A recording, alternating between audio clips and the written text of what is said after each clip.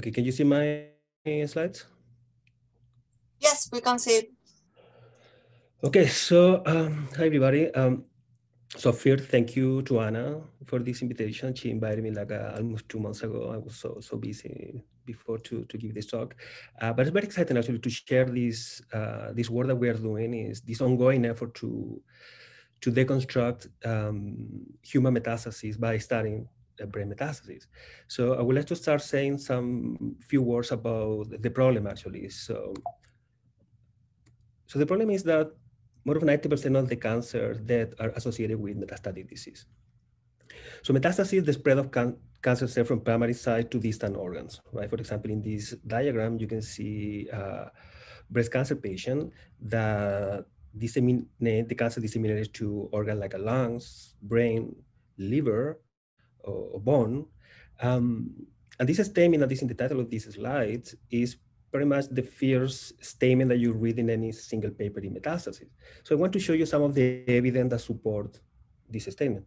So these are 22 data for the National Cancer Institute showing the 5-year survival in three cancers. Just I picked three cancers here: breast cancer, colorectal cancer, and lung cancer, and showing the prognosis of the patients with localized cancer, so just primary tumor without dissemination, regional dissemination, lymph nodes, or distant metastasis, right? Brain, lung. And you can see that in any cancer, the uh, the prognosis really drop very high in patients that they disseminate, right? So basically, this is the problem actually that we have in the people that we work in cancer is that metastasis is the major cause of death, and also how the prognosis is so low in this patient that pose other challenges, logistic challenges to study metastasis. That is something that we're going to talk later on. So mechanistically, what we know about metastasis, this is mostly from experimental mouse models, is that the cancer cell to be successful in colonize a distant organ and generate a successful metastasis, they have to have tumor initiating capacity, so the ability to form a new tumor. It is suggested in experimental models that the cancer cell also they activate or they engage specific programs suited for that specific tissue that is being affected. That is the name, the expression of adaptive organ-specific programs. And also we know that the cancer cell, they need to interact and, and create a new niche or tumor microenvironment that we call metastatic niche. And the cancer cells interact with them in a way that actually all of these boost or generate a perfect storm to form a successful metastasis. Now, all of this is in experimental models. So what we don't know, or what we would like to know, is that what is the nature or what form these programs takes in human metastasis. We want to know, for example, if there is a set of common traits that are conserved in different cancer that colonize a given organ. And I mostly want to know what make a metastasis be successful, because we know that the cancer cells, they can disseminate an organ, but not necessarily form a metastatic tumor. So they can stay dormant there, but then something happened that this cancer progress into a successful metastasis and over a clinically detectable metastasis. So I put this question here because all the analyses that I'm going to show in this presentation are associated with these three questions. Also, one of the major reasons that we don't really know that much about metastasis from human metastasis is because what I said before. So the prognosis in this patient is so low that having access to this clinical sample is very challenging. And the previous effort to understand metastasis have been using bulk analysis. So basically the whole tumor. And we know that the tumor is composed just by tumor cell, but also with other things. So it's very complex. It's difficult to understand what the cancer cells are doing if we cannot really study specifically cancer cell. So the model that I have been working since I came to UCSF to study metastasis is brain metastasis. It's the model that I use to deconstruct human metastasis. So some facts about brain metastasis: between 20 to 40% of all cancer patients, they will develop eventually brain metastasis. That is 10 times more common than primary brain tumors. Is the metastasis with worse prognosis, and the cancer with high higher incidence of brain metastases, they are lung, breast, melanoma, renal cell carcinoma. So she's in aware.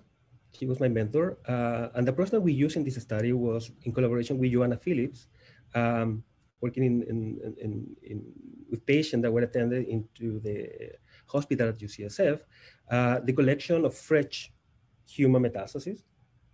And we did some single cell transcriptomics in the fresh tumor.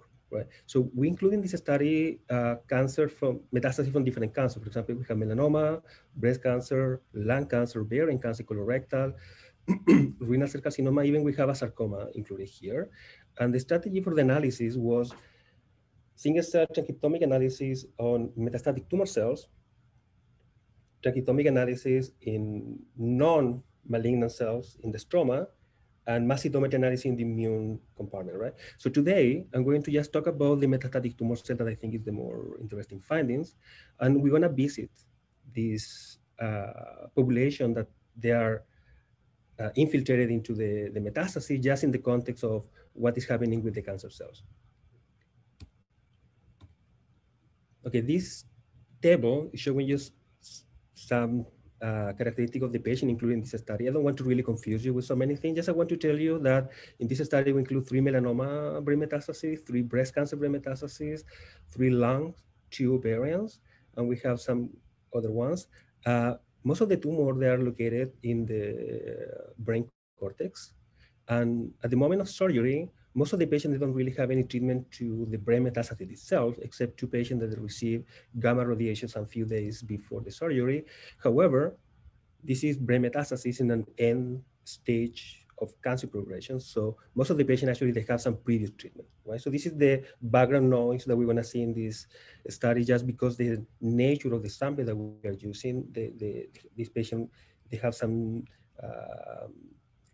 neoadjuvant chemotherapy or other treatment early on. So some of them, for example, these patients with ovarian cancer, they develop brain metastasis 14 years after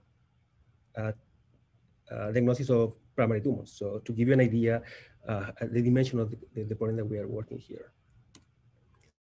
So for the outline, the presentation is going to have 4 different concepts. So the first one is going to, I want to show you some unbiased analysis to identify which programs are detected in metastatic cells and how these programs are conserved in different metastases. After that, we're going to analyze how these programs correlate with the composition of each one of these tumors in terms of immune or non-immune compartment. Also, we're going to interrogate how the experimental model, they succeed or not in recapitulate what we see in patients to see if the experimental model is valid to study what we are trying to model here. And the last question is going to be how the metastatic cells transit from the quiescent or no proliferating state to proliferation, right? So what you are seeing here is 80,000 single cell transcriptomics from 15 human brain metastases. As you can see here, just very simple observation is that all the stromal cells, so the non-malignant cells, they cluster together independent of the primary tumor, right? So you see the mesenchymal cell here, endothelial cells, T cells, astrocytes, macrophages, and the metastatic cells. For each one of them, these MTCs means metastatic tumor cells, they form independent or discrete cluster in all the cases. So if we cluster just the stromal cells, this is the composition of the human brain metastasis in each. So it's composed by a big cloud of mesenchymal cells, endothelial cells, and a small cluster of astrocytes and immune cells, right? So we see 3 different myeloid clusters here, 2 macrophages, 1 dendritic cell, 5 different clusters of T cells, and 2 of B cells. We're gonna come back to this data later on. What we are seeing here are diffusion map of 2 cases. These are just metastatic tumor cells. This is one of the breast cancer brain metastases and 1 melanoma. What I want to show you here is how heterogeneous are these tumor cells in patients. As you can see here, that processes like a hypoxia, protein synthesis, proliferation, stress, inflammation, they are driving all this diversity of functional diversity that we see in these patients. This PCA is just a quantification of how heterogeneous are these tumor cell population. Now, this is very striking when you then ask yourself is, how heterogeneous are the metastatic cells genetically? So previous studies trying to understand how heterogeneous or homogeneous are the metastatic cells, particularly in distant metastases like a brain, bone, or lung, have concluded using the exome sequencing that the metastases there formed mostly by homogeneous or clonal population. Now, we cannot really infer clonality by using single-cell transcriptomics, but we can infer copy number variations. So have an idea how heterogeneous is this, the composition of this tumor. What we saw here is that in all the cases, with 3 exceptions, all the metastases, they are composed by homogeneous population. This is just estimation by the copy number variations. And we identify 2 subclones in 3 cases, one melanoma, in this chromosome here, for example, this brain metastasis for this lung cancer patient, and this colorectal. So high heterogeneity in transcriptome, low heterogeneity by genetics. Then we use this strategy that is a factorization method. So basically what we did here, we identify, or we reduce the expression of all of the genes into 10 different programs using this factorization. And then per each case, so we have 15 patients, we did a hierarchical clustering to identify which of these programs they are conserved by similarity of the gene list, right? So by doing this, we identify 8 different programs, conserved program, or we call it here meta programs. When we did the functional annotation using the top 50 gene of each one of these meta program, what we see here is that all of these programs, they're associated with very specific cellular functions. For example, 2 programs, they are associated with proliferations, protein synthesis, response to stress, developmental processes, spliceosome activity and mRNA processing, ECM remodeling and EMT, and inflammatory response. We call these meta programs, and these genes, we call them meta genes because they're highly conserved, most of them in different cases. Then what we did was we wanted to know how these programs are being co-expressed into each one of these metastases. What we see here is all of the A meta programs, they fall into 2 categories. Or the cancer cells, by the expression of this program, they form what we call here in this paper and in the title of the presentation, 2 archetypes. We see those cancer cells, they are highly proliferating. They have a high expression of P1 and P2, but also they highly correlate with P6, that is a spliceosome, and they have low expression of programs like inflammatory programs or ECM remodeling program, right? And on the other side, we see those cells that they have a high inflammatory score, high stress score, high protein synthesis, high ECM remodeling, but low proliferation. And we see the same conclusion when we plot by cancer type, by specific, and order the cell by score. For example, in this plot here, you can see the cancer cells ordered by the P1 score. This is proliferation, right? So proliferating cells, low proliferation, and you can see how the other program fall into this continuum. So the protein synthesis, they follow and negative correlation with proliferation. Now, what was actually a surprise for us, inflammatory programs, they follow a positive correlation with protein synthesis and negative correlation with proliferation. So in summary, what we see is this. So we see 2 kinds of metastatic cells that are present in each one of these human metastases. One of them we call proliferative archetypes, and the other one we call it inflammatory archetype. And the inflammatory archetype is characterized by high expression of protein synthesis, high expression of ECM remodeling, collagen biosynthesis, pretty much, and EMT genes, and high stress. And in the other side, the proliferative one, they have a low expression of all these genes, but also they have a high expression of cell cycle and also spliceosome. Now, how these findings fits with what we know about human metastases. So if we go to this paper that was published in 2017 in Nature, by using transcriptome in bulk, they concluded something similar actually. They identified two kinds of human metastases. Human metastases, they are highly proliferative, and human metastases, they are rich in inflammatory genes. What we find, or we suggest here that this is true, and actually we identify that these two states, proliferation and inflammation, they coexist into each metastasis, and they are following an opposite correlation. Now, this is a frame. By using this frame, now we can interrogate a different question, right? So for example, one of the first question is how the expression of these metaprograms correlate with the composition of the stroma. So what you are seeing here is the expression of the score of one of the programs. In this case is the PA, or inflammatory programs. And here is the composition of that metastasis in terms of immune cells or non-immune cells. And we clearly see that the acquisition of an inflammatory program in metastatic cells correlate with the increase in of inflammatory cells or immune cells into the metastasis. And we see the opposite correlation. We plot the proliferative score. Now, into the immune cell, we wanted to know if all immune cells correlate with the acquisition of one of the archetype of the other ones, or there are specific subtypes. So what you are seeing here, they are the same idea. So here is the expression in the metastatic tumor cell for the inflammatory score, and here is the composition of the immune fraction per each one of these metastases. So we have two macrophage cluster, one dendritic cells, 5 different T cell clusters, and 2 B cells. And I want you to put the attention into these 4 clusters. For example, these are all T cells.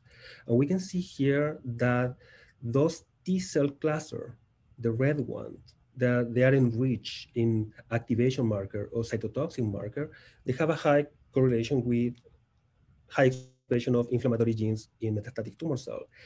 And those T cell clusters, they have a high anergic score. A low T cell or cytotoxic activation, they have the opposite correlation. It's not any kind of T cell, it's actually the cell state of those T cells, how these correlate. So in other words, context matter, right? So the cancer cells, they acquire a specific state or programs according to the composition of the tumor cells into the neighborhood. The second question was, now that we have these meta programs, is how the experimental mouse model actually can recapitulate what we see in patients. Right? So this is a major question for us because, as many of you, I have been working all my life with mice, and always we are asking ourselves, how representative is the model that we use for the disease that we want to study? So we use 2 models here. Both of them, they are breast cancer models. And this one is particularly important because this is the gold standard for brain metastasis biology. Almost every major paper in mechanistic paper in metastasis have been using the MDA and B31BR model, right? So we induce brain metastasis by intracardiac inoculation. We did single cell transcriptomics, and we sort the cancer cells, and then we did follow with the same strategy.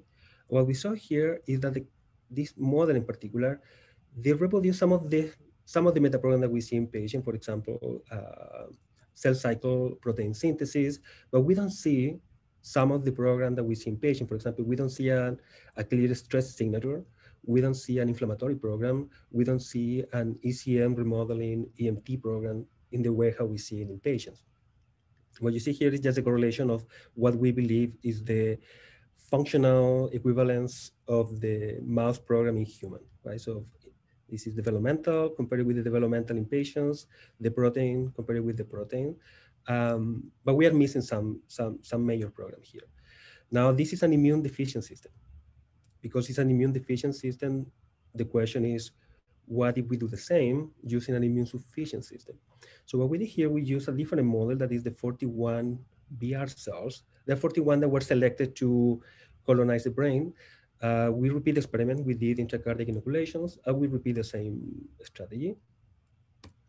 And the conclusion was similar. So we see some programs like a cell cycle, developmental programs. We don't see the inflammatory program still. We don't see the stress program, and we don't see the ECM remodeling program.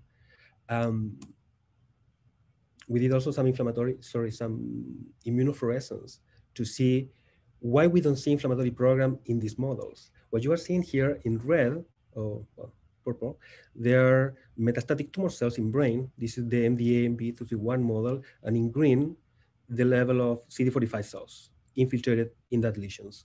And we don't see that many in this model. This is an immune deficient, but also we don't see that many infiltration of immune cells in the immune competent.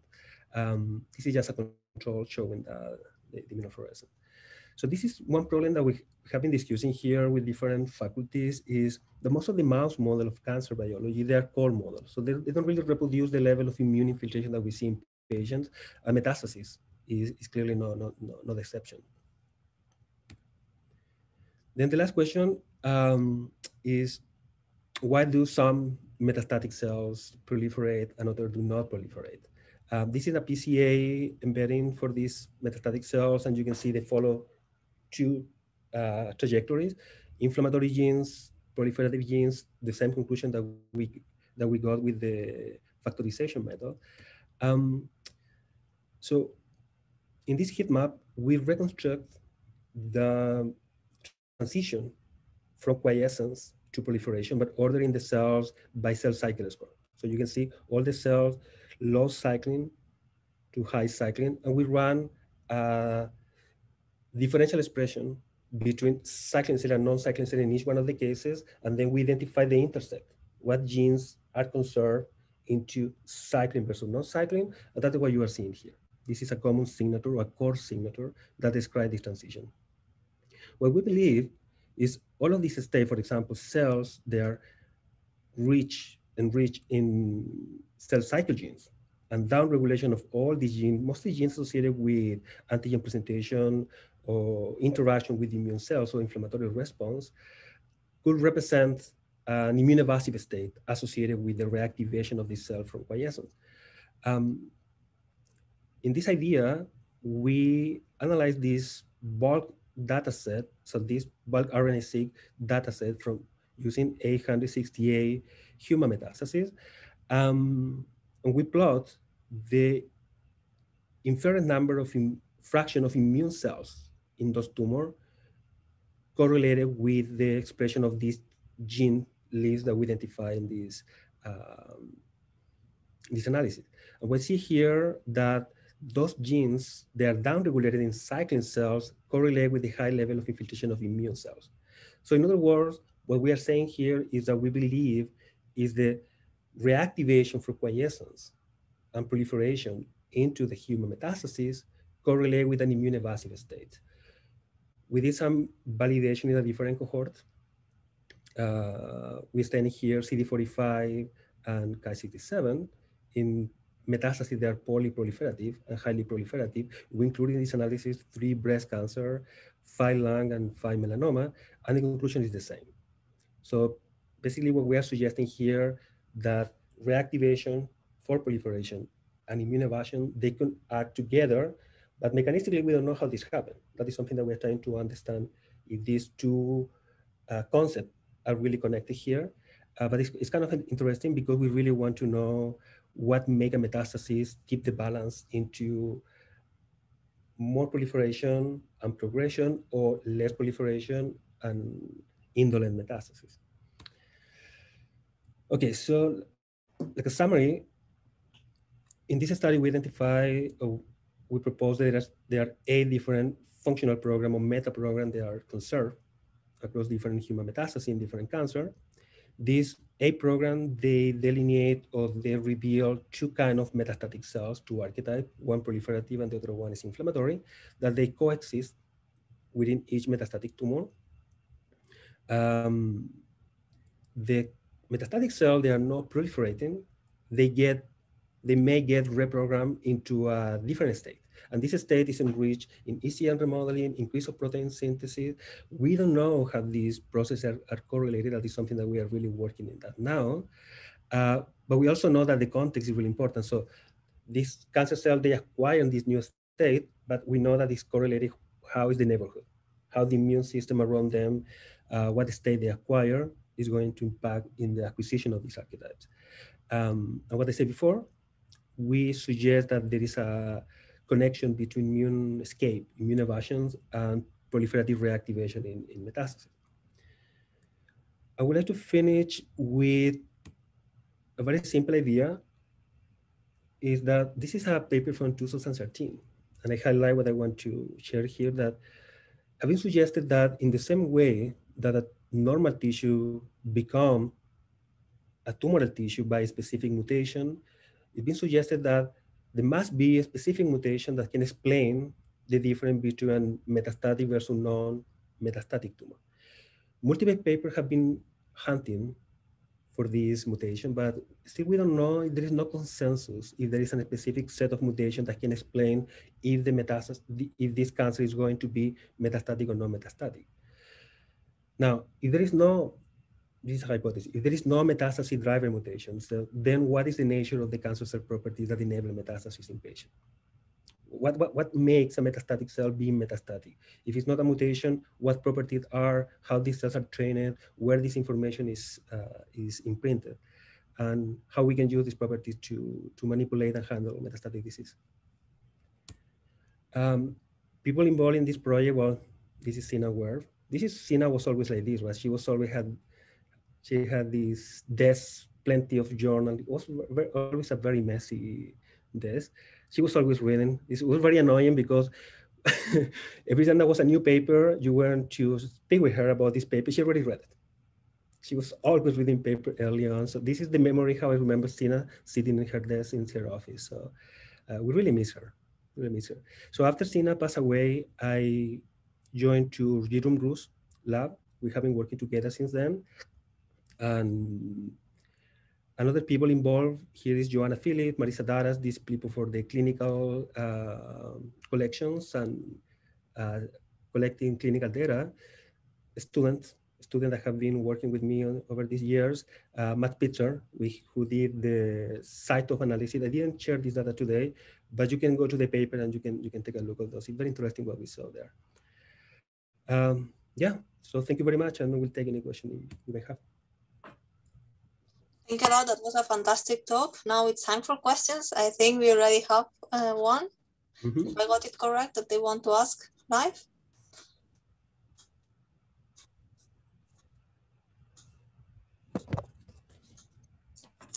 Okay, maybe I misunderstood then. Maybe I think I can start with the questions.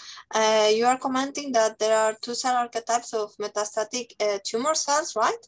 Would you expect that, I don't know, before the metastasis formation in those brain metastatic lesions that you cannot detect, there is any enrichment of those two different programs? Or would you expect that there is also the co-occurrence of both meta programs? So basically you want to know if we can identify this meta program before the cancer cell, the tumor progress into metastasis? Exactly. What do you think about it? Yeah, no, that's a major question. So actually I have a slide for that. I was expecting this question. So basically the question here is, are these meta programs or these archetypes something that we see in primary tumors or before the metastases progress into, right? So it's a very difficult to answer this question in human, because we should have much primary tumor and distant metastasis from the same patient. That is something that is almost never happen. There is one exception that can be liver metastasis, but for distant metastasis primary tumor is really challenging. So what we did here, we plot the top 30 genes for each meta program in public single cell data set in primary tumor. So we include multiple cancer in this slide. I just showing three: it's breast cancer, lung cancer, and melanoma. And we can see, for example, that the P1, P2, that there is proliferation. They are present in all. That is expected, actually. Also, protein synthesis. But the major difference, I have to say, they were in the detection of the co-expression of the genes associated with the P7, for example. You can see here. P7 is that program associated with ECM remodeling and EMT. So maybe can be connected, right? So the activation of these EMT genes, the ability of the cancer cell to modify the ECM, that can be metastasis specific, but we don't know because we don't have a match sample. This is just a speculation. Also, we see a fragmented expression of genes of the program associated with inflammation. that is also having some evidence connecting the increase of inflammatory genes with the progression of metastases. So yeah, it's not an easy question to answer, but I will say that if I have to put my attention in a couple of programs or archetypes, I will go to understand better how these ECM remodelings and inflammatory programs are connected and how these can actually make a difference between what is metastatic versus non-metastatic to finally allow the metastasis formation. But this is not much primary tumors, so we have to be cautious with these conclusions. Thank you. Then I think Michelle Schulz also has a question.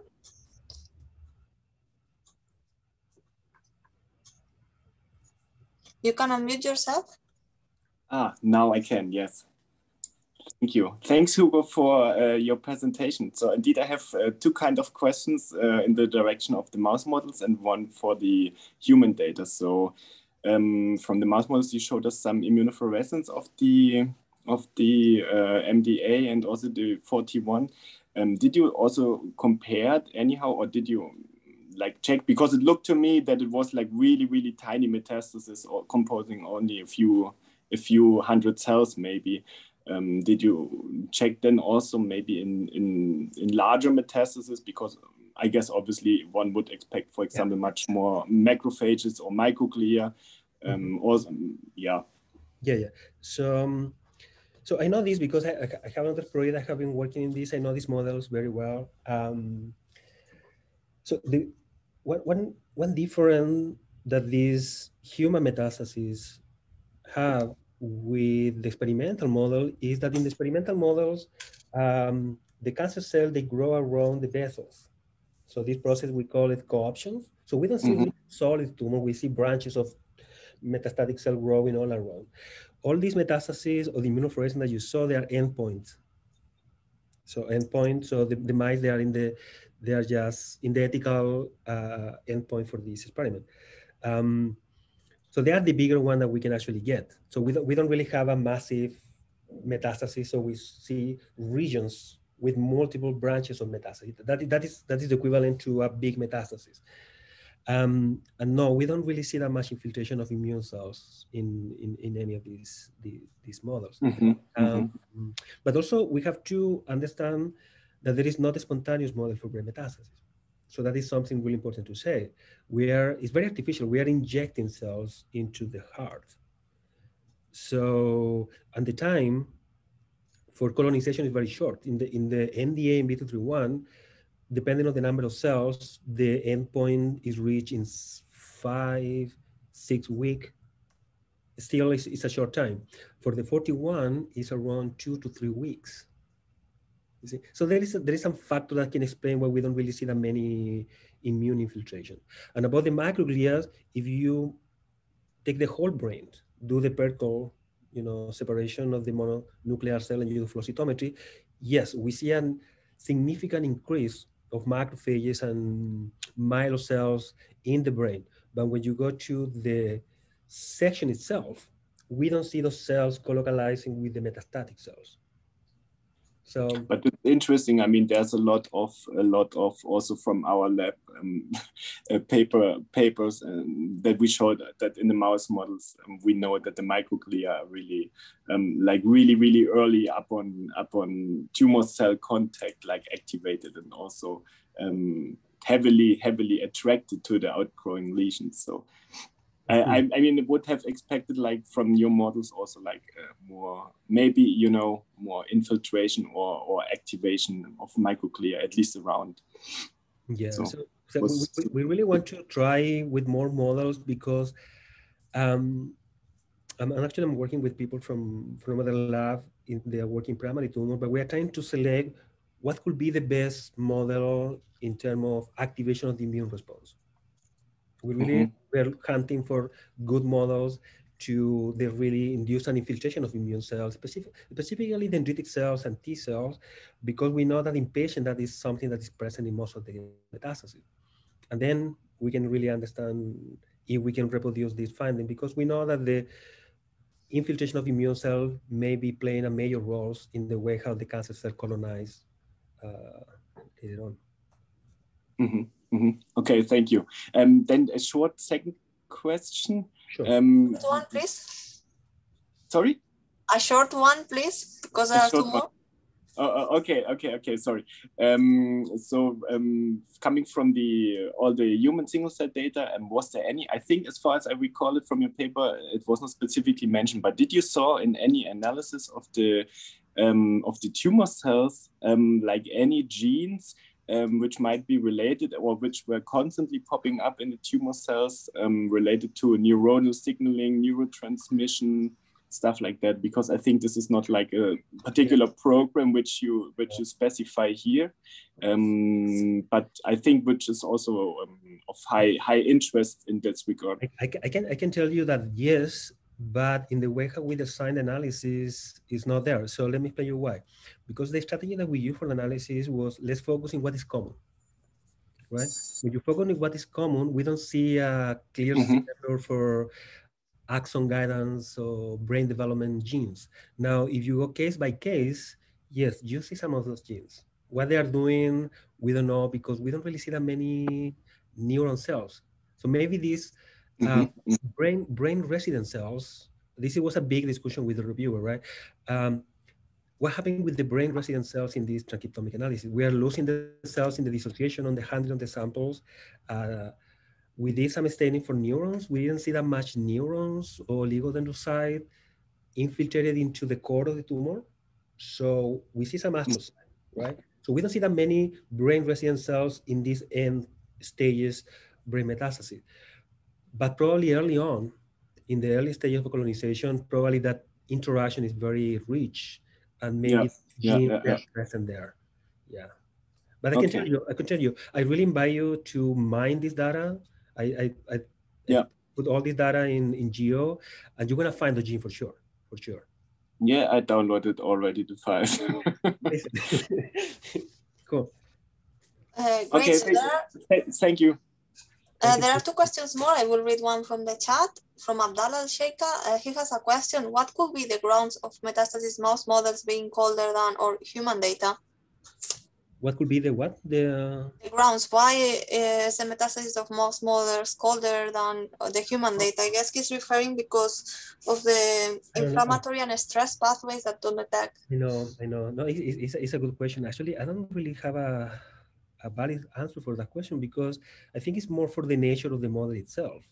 We know that the different mouse models, they have different kind of immune response. For example, the black 6, they activate a higher inflammatory response compared with the BALC or the FBB mice. So I think it's in part of the way how the immune system works in these models. And also, I think it's a major factor is the time of the experiment. That is a major factor too. We don't have any model for spontaneous brain metastasis, but we don't have good model for spontaneous bone metastasis or liver metastasis.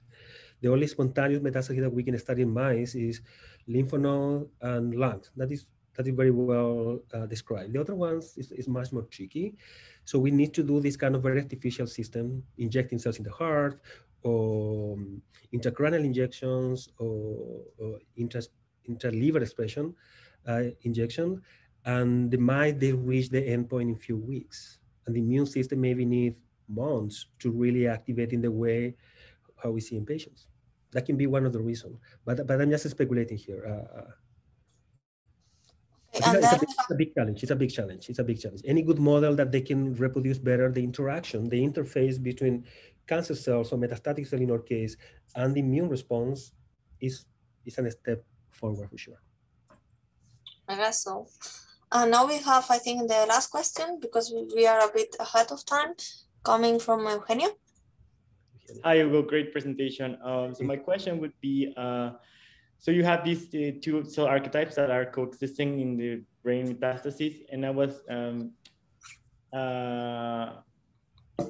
thinking of if you could correlate the if you have done analysis on the blood of those patients that have brain metastases, and if you could correlate the phenotype of the blood cells in the periphery with the phenotype within the tumor, the brain tumor. It's an amazing question, very challenging too, sadly. The problem with that question is, with that experiment, is getting enough cells from blood enough metastatic cells from blood to compare. Actually, in my knowledge, there is just one paper that they succeed in that, collecting CTCs from circulating tumor cells from breast cancer patients. And I can tell you that the number of cells that they can collect is like 100 samples. So in some patients, they have 5 cells, 20 cells, right? So it's really, really challenging. We should have a lot of blood to really get that number of cells. We have the blood for all these patients. We didn't include in the study, but we have the blood, and I can tell you that it's really, really challenging. And I would love to do that. I would love to do that. In mice, it's different because in mice, you can really see a lot of cancer cells moving around. In patients, it is not the case. It's not the case, sadly. Thank you. This is a good thing to do. Totally. Yeah. One of the other questions that usually they ask me is if I can get a specific signature that define all these 2 archetypes and then go to the primary tumor to find the cell of in origin, right? So if there is if the metastatic cells acquire these metastatic traits in the primary tumor, or these cancer cells, they are being trained during the process, during the metastatic cascade to finally reach this archetype. It's part of what we are doing now. Thank you. Thank you. Thank you. Thank you a lot to both the speakers, to both Dr. Beatriz Blanco Redonda and Dr. Hugo González Velozo for both fantastic talks. Thank you for accepting the invitation, and thank you all for coming here. Thank you for the invitation. Thank you for having me. And just before we go, I would like to invite you to our next seminar on April 21 regarding regulation and features of reactive astrocytes. So yes, we are hopefully to see you there. Follow our social networks, and thank you, Ana. Thank you, Beatriz. Thank you, and thank you everyone for being here, and congratulations. Thank you very much. Bye-bye. Right. Thank you. Bye-bye. Thank you, Ana. Bye. Bye-bye. Bye.